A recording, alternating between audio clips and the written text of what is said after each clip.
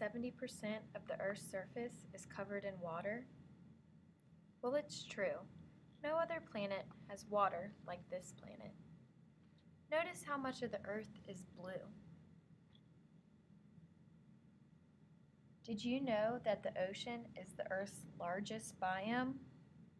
The oceans have a unique and plentiful array of life, extending from beaches, the ocean's surface, underwater, and to the deep, dark sea.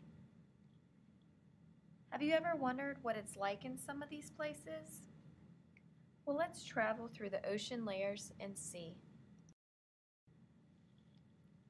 The oceans are divided into three main layers: the euphotic zone, the dysphotic zone, and the aphotic zone. Each of these zones differ in their salinity, their temperature, light, and their plant and animal life. First, we traveled down about 600 feet to the euphotic zone.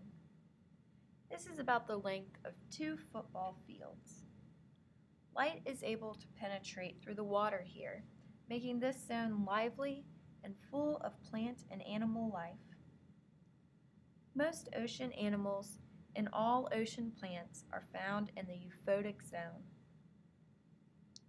This layer is the smallest zone of the ocean, but it supports over 90% of plant and animal life. Photosynthesis is able to occur here, so many plants and phytoplankton are found in this zone. The photosynthesis that takes place in this layer accounts for a huge amount of our world's oxygen supply. So, if it weren't for all the plant life in the euphotic zone, we all would be unable to breathe. Next, we travel downward to the dysphotic zone. There is very little light that enters this area, resulting in colder waters. There is no plant life in this zone because photosynthesis cannot take place without the sun.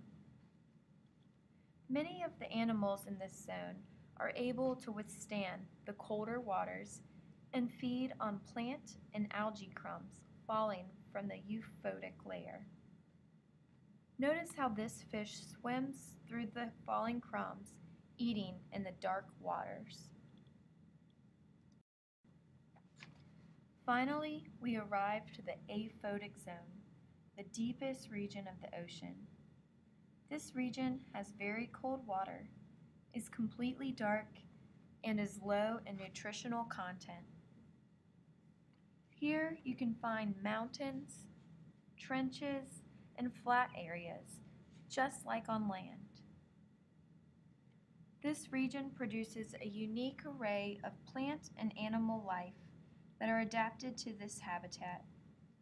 Scientists are constantly discovering new species in this region because it often is difficult for humans to enter. Food is very hard to find in this area, and animals must be able to withstand the freezing temperatures. Many of the aphotic zone animals are bioluminescent and will glow to either attract mates or scare off their predators. Another interesting feature of the deep ocean are hydrothermal vents, which are breaks in the Earth's crust. They give off heat and chemicals, producing bacteria and food for the deep sea animals. Now that we have traveled through the ocean layers, what do you think? What an amazing and mysterious place our ocean is.